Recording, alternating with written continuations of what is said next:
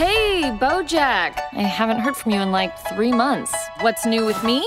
Did I tell you I'm working at a blog? You don't care if people read your work or not, and that's what's so great about you. I don't know if you heard, but Mr. Peanut Butter is running for governor. I am specifically on the side of the facts and also on the side of feelings.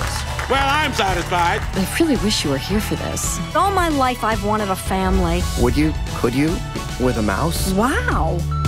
Also, I haven't seen Todd in a while. He's not with you, is he? I never know if I can handle anything. That's what makes my life so exciting. This is Diane, by the way. Nguyen, obviously. It's funny. The last time I saw you, you told me that you needed me in your life, and then you just disappeared. Anyway, things are even crazier around here lately. Hey, stay back. Calm down. I'm not going to hurt you. Ever since I was a baby, people always said I looked like BoJack Horseman. That's a terrible thing to say to a baby. The world is dark and scary and full of creepy clown dentists, but you gotta push through and hope there's better stuff ahead.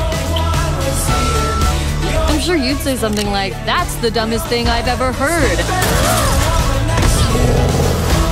Where have you been? Where have you been? Has the whole world gone crazy? Then you would be so overwhelmed by the unbearable ludicrousness of the situation that you would get in your car and drive to Hawaii.